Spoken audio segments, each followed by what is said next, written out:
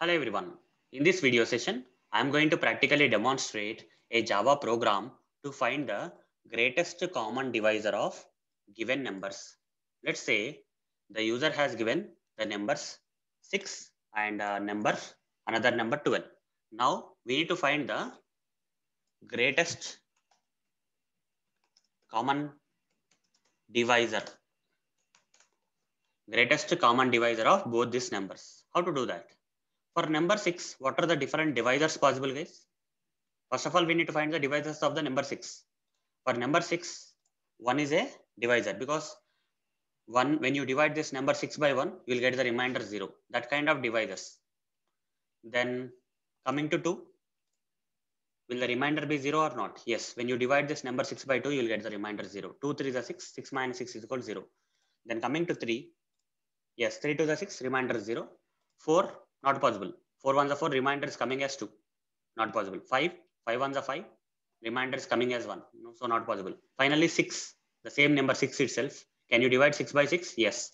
Are you getting the remainder 0? Yes. 6 1 is 6, 6 minus 6 is equal to 0, remainder 0. Now, these are the different divisors of the number 6. What about 12?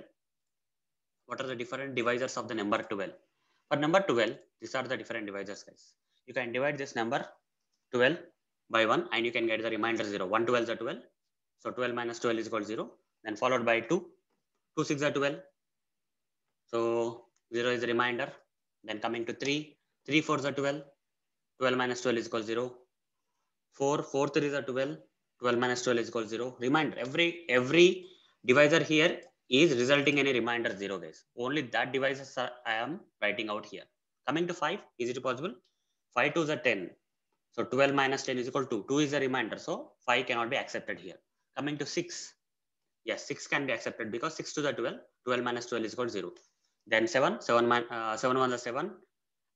Remainder is 5. So not possible. 8. 8 1 is 8. Remainder is 4. Not possible. 9 1 is 9. Remainder is 3. Not possible. 10. 10 1 is 10. Remainder is 2. Not possible. 11. 11 1 is 11. And 12 minus 11 is equal to 1. Remainder is 1. So not possible. Finally, 12. 12 1 is 12. 12 minus 12 is equal to 0. Remainder 0. So this is another divisor of 12. So these are the different divisors of the 6 and these are the different divisors of 12. Can you tell me what is a greatest and at the same time common divisor? For that, let's start here. Let's start with the greatest. Okay, greatest of all the divisors. When you consider both 6 and 12, 12 is the greatest number, right? Here, coming to the divisors also 1, 2, 3, 6, 1, 2, 3, 1, 2, 3, 4, 6, 12. Out of this, all these divisor numbers, which one is greatest? 12. But is 12 a common one? Between 6 and 12, is a 12 common one? Common divisor? No. 12 is a divisor for 12, but you cannot use 12 as a divisor for 6, right? 6 doesn't have the divisor as 12. So this is not a common one. Common means both the numbers should have. Then coming to the next greatest number, that is 6. 6 is a divisor of 12. At same time, 6 is a divisor of 6. That means it is a common. First property is matching. Common divisor is matching. And also, out of all the remaining divisors, 6 is the greatest, right? So both the conditions should match. It should be greatest. At same time, it should be common.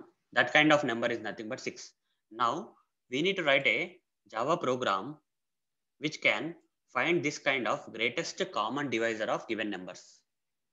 So let me practically show you how to write a Java program to get this common greatest divisor of given numbers. So for that, I'll get started with the Java program where I'll try to intake inputs from the user.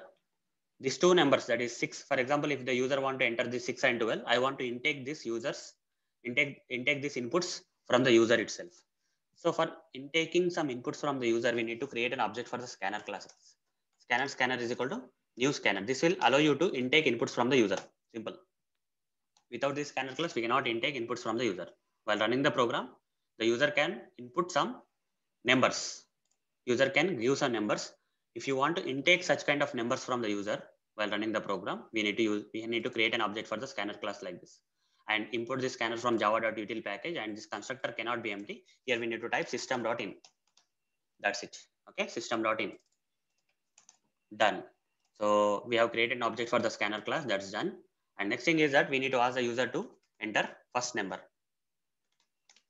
So enter first number. So the user has to give two numbers. Here 6 and 12 are the examples. So such kind of numbers user has to give.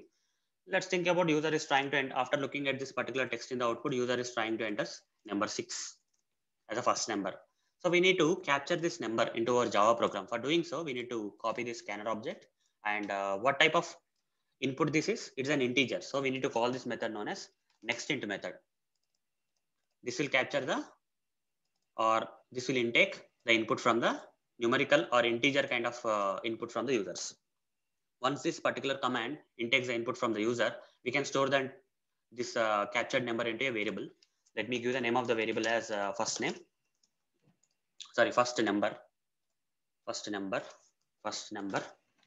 over the mouse, or we can say f number. F number stands for first number. Create local variable. Done. Then we have to ask the user to enter the second number now. System.out.println, enter second number. Enter second. This time user will try to enter another number. Let's say, for example, 12. This number again we need to intake into our Java program. For that, the same steps we have to follow. Scanner.nextInt, because this input is also an integer input. So we have to call this command nextInt, which will capture the integer kind of inputs from the user. And we can store that captured inputs into a variable here. Let's say S number. S number stands for second number. Over the mouse, create local variable. Done. We have captured the required numbers from the user. Once you are done capturing the required inputs, and if there is no other inputs to be captured from the user, we can simply close the scanner object, guys. Okay, scanner.close. As part of the best practice, we have to close so that the warning message also will be resolved. Fine. And this is not mandatory, but if you do so, it will be part of the best practice. Once this is done, now we need to write the logic for finding the greatest common divisor of given two numbers. How to find? For that, we will create a for loop, guys. For int starting from 1, guys. You see here 6 is there. You started dividing the 6 starting from 1 till that 6. Here 12 is there. You started dividing this 12 starting from 1 to 12. The same logic we have to apply. So we have to say I is equal to 1. Here I less than or equal to the first number till I is, you see, for 6 till 6 we have to iterate, right? Till 6 we have to iterate the for loop. But here multiple conditions we have to provide. I less than or equal to f number, at same time I less than or equal to 12 also, because for 12 we need to iterate till 12. So I less than or equal to f number and I less than or equal to s number. Put a semicolon. So whatever, okay. So whatever, both the conditions should match, guys. In this case, what happens is till 6 only it will keep on dividing. Okay, the lesser number only it will take. But we don't know, right? This one is lesser or this one is lesser, because user sometimes may give lesser number here. Sometimes user may enter lesser and greater number here. So that's why we have to simply blindly put this kind of condition where I less than or equal to f number and I less than or equal to s number, then I plus plus, simply I plus plus. Now we need to find out, that is if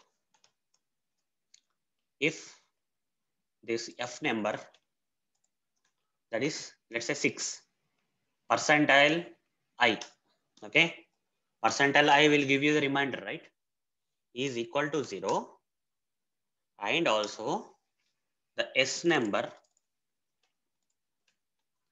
percentile I is equal to 0, both the cases. We are dividing, let's say we are dividing 6 with 1, 1 6 is 6. The condition is matching here. And here 12 also we are dividing. The second number also we are dividing by 1 and checking whether we are getting the remainder as 0. 1 12 is 12, 0. What happens here is, here we will create a variable, guys. Int GCD is equal to, initially I'll set the GCD to 0, guys. GCD means greatest common divisor that we want to find. So I'll copy this GCD. If these two conditions match, then I will assign simply I to this GCD. Here 1 is dividing 6 properly and 12 is dividing 12 is being divided by 1 properly, and we are getting both the cases remainder 0. So in the first iteration 1 will be assigned to GCD, and again I plus plus will happen. Initially in case of 1 is properly dividing, right?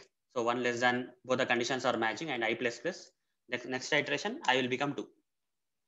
In case of 2 less than f number, yes, 2 less than 6, and 2 less than 12, true.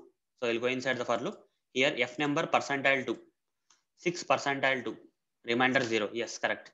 S number, that is this one, 12 percentile 2, here also remainder 0, both the conditions are matching. This time I will be, earlier GCD is holding 1, now 2 is also evenly dividing both the numbers.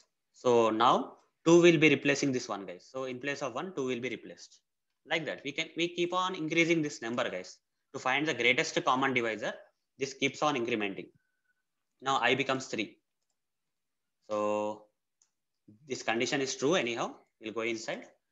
6 percentile 3, remainder 0, 12 percentile 3, remainder 0. So I will be assigned to GCD. So I is nothing but 3. 3 got assigned to GCD. Now I became 4. 4 less than 6, 4 less than 12. True. We go inside the for loop. Now f number percentile 4. Not possible. Condition is false. So nothing will be done. I will be incremented by 5. So 5 less than 6, 5 less than 12. And here also 5 is not dividing 6 and 12. So this condition will be false and will not be doing anything. Here coming to 6. 6 less than or equal to 6. 6 less than or equal to 12. True. Both the conditions are true. So we'll go inside. Here, first number 6 percentile 6, yes 0. 12 percentile 6, yes 0. So now I will be assigned. That is I is nothing but 6, guys. 6 will be assigned to GCD. Now next thing, 7. Like that, keep on going, guys. 7. 7 less than or equal to first number. Is 7 less than first number? No. So this for loop will be done. Will come out of the for loop. Like this, guys. This is how the program will get executed. And at the end, you see the greatest common divisor that we thought, that is 6, is assigned to GCD. Simply we need to print out like this, system.out.println. The greatest common divisor of given numbers is, simply print this GCD, guys. You'll get the result. Plus GCD, and simply run the program now. And you should get the output as, let's see that. Let's see the output properly. Okay, it will ask the user to enter 2 numbers, and after that you'll get the output. When I run the program, it's asking the user to enter the first number. I'm giving the same number, that is 6, and enter the second number. I'm giving the second number as 12. Sorry, I just wrongly entered something. That's fine. It didn't consider. The greatest common divisor of given numbers is 6. Here numbers. Again, let's run it again, guys. There was a typo. First number 6, second number 12, press enter. The greatest common divisor of given number 6 and 12 is 6. It's working perfectly fine. So do you want to check with any other things like 30 and 60? Let's try with 30 and 60. So 30 is the first number, 60 is the second number. You see the greatest common divisor of given numbers is 30. 31 the 30, 32 the 60. Dividing both. So that is the greatest common divisor. So this program is working perfectly fine. So hope guys you understood how to write a Java program to find the greatest common divisor of given numbers. So that's it, guys. Thank you. Bye.